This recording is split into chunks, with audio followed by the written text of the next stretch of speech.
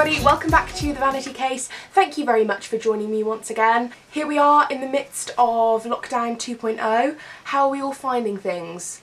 I feel like this one might be a little bit harder than the first one because obviously we are going into winter and the evenings are longer and the days are shorter, but I hope that you're all keeping yourselves adequately busy and entertained. Today I am really sharing my guilt with you, quite honestly, because I don't know about anybody else, but when it was announced that we were going into a lockdown, something came over me the week before lockdown, some form of primal instinct slash shopping demon. I just seemed to buy so much stuff, which I think for me is a coping mechanism.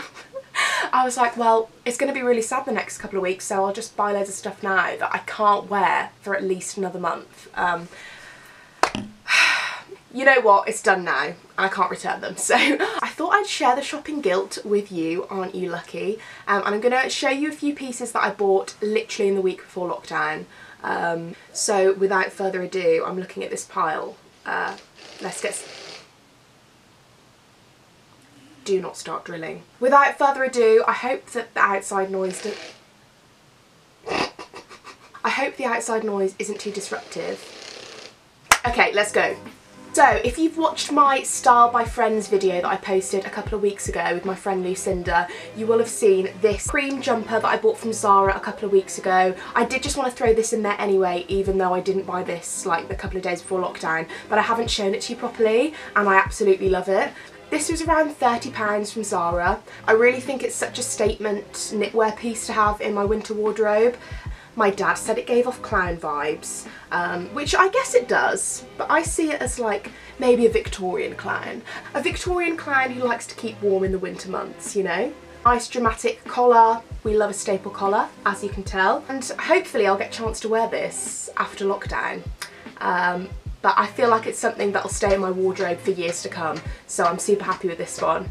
So the next things I got are also from Zara, and I ordered these online the week before lockdown. These are just a basic pair of white trainers. I did really want to add just a plain basic white trainer to my wardrobe because the only equivalent I have is my Balenciaga Triple S's and they're too chunky and they're just too big, especially if I'm just going to work, and they're quite difficult to drive in because of the chunky sole. These I got in the sale for £19.99. Like I said, I ordered these online and they fit really well. I really like the chunky sole and I really like the sole detailing here, and for 20 quid I'm already getting a lot of decent wear out of them. Okay, so the next item is something, it's a bit of a wild card. So I went into Birmingham literally the day before we went into lockdown, so I went in on a Wednesday, which was pandemonium, by the way. I went into a shop in Birmingham called Blue Banana. I know that they have a couple of these scattered all over, especially in big cities, and they're also online as well. And I picked up from the sale rail this really super cool like David Bowie Ziggy Stardust inspired leather dress. I saw it on the sale rack and it was reduced to £10, and I thought for £10 I'm just going to pick it up. If it's awful then I can return it after lockdown, but I've tried it on and it's actually really cute. It's a really flattering shape on me because it's A-line, so it comes in at the waist and then just skims over the hips, which is really, really flattering. I love this striking design on the front. I feel like with black tights and some little boots it's going to look super cute. I think I'd even layer this with a black turtleneck as well, because it might be a bit chilly.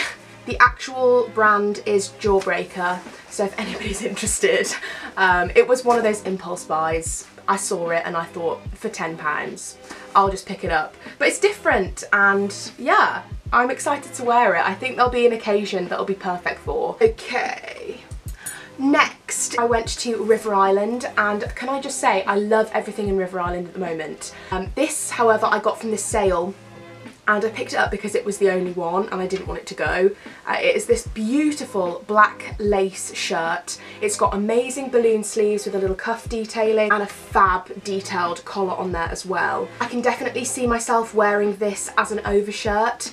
I have a couple of bustiers and basques which I feel like sometimes can be a bit much to wear out on their own, so I'm always looking for overshirts to kind of layer on top, and I think this one is really cute, very gothic, but also really vintage and chic. So I'm definitely going to be getting quite a lot of wear out of this one. This originally was £45, but it was reduced to 25, I believe. They also had it in a really nice like off-white cream colour, and I love that one, but I think for layering purposes I will get more wear out of the black one. Okay, so this one's really exciting. If you are like me and you love H&M, then you will have definitely seen the H&M and Vampire's Wife collaboration that was released a couple of weeks ago maybe. So when I went into Birmingham the week before lockdown, I went in not expecting to see any of the collaboration left because it sold out literally, I think it was in the first 24 hours. There were some amazing pieces on there. The cape is stunning. If you get a chance and you like that kind of vintage gothic look, that collaboration was amazing, and you can get a lot of the stuff on resale on Depop and eBay. But by some miracle, there was one of these velvet baby doll dresses that I found in the sale section. So somebody obviously had changed their mind and just chucked it wherever. Well, it's in my size. I just love a big sleeve, and then it's tied in with these gorgeous cuffs at the wrist. So stunning and flattering. I've tried styling this a number of ways, but the way that I really like styling it is with a big gold chunky belt. You know I love my belts, and this one is screaming for a bit of gold on there. It does have this massive bow detailing, but when you have it on you can't actually see it. I kind of wish they'd done it in a contrasting fabric or contrasting colour. So I was thinking about layering possibly a collar over this, something like this even, but I'll have to play around with it and see. This does still have the tag on. And it was £34.99, but I think for a dress of this quality, I think that's a fair price. It's also worth noting that when I went shopping at H&M, I also got my hands on this shirt that I'm wearing here. I saw this in the sale for £8, and I was like, this is my lucky day. It is like a 2XL, because there was only one of them on the sale rack because I think they were snatched up.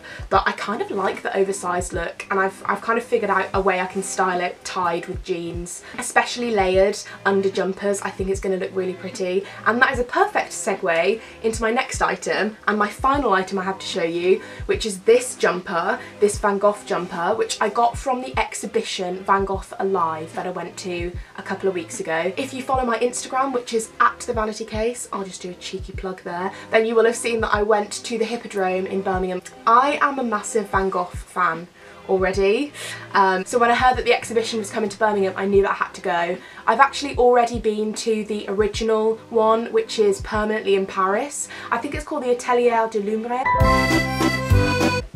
I don't know how to pronounce that correctly. I brought it to the UK and I thought I'm not going to miss my chance to go and see it again. So I grabbed this from the souvenirs. This was £25, and primarily the reason I bought it is because I knew instantly how much I would wear it. It's so versatile, and especially when it's coming up in these winter months, you just want to be cozy, and we're in lockdown, so all I'm wearing is jumpers anyway, apart from when I film YouTube videos. It's also my favourite painting of his that's a self-portrait, so that went in its favour as well. I think we're about done. As always, thank you very much for watching and allowing me to share my shopping guilt with you. Even for me, this was a lot of stuff that I bought in a short amount of time, so please make me feel better about it. I have a super duper exciting video coming up next. It's taken me a lot longer to film than I thought it would. It is a DIY video, so keep your eyes peeled for that one. As always, I hope you are staying safe, staying sanitised, and wearing a mask. What is this, like, handography? I feel like that's going to be my new outro. Only until the pandemic's over though. If you would like to see more of my ugly mug, then you can see me rather frequently over on my Instagram @theVanityCase. Thank you very much for watching, and I will catch you in the next video. Bye!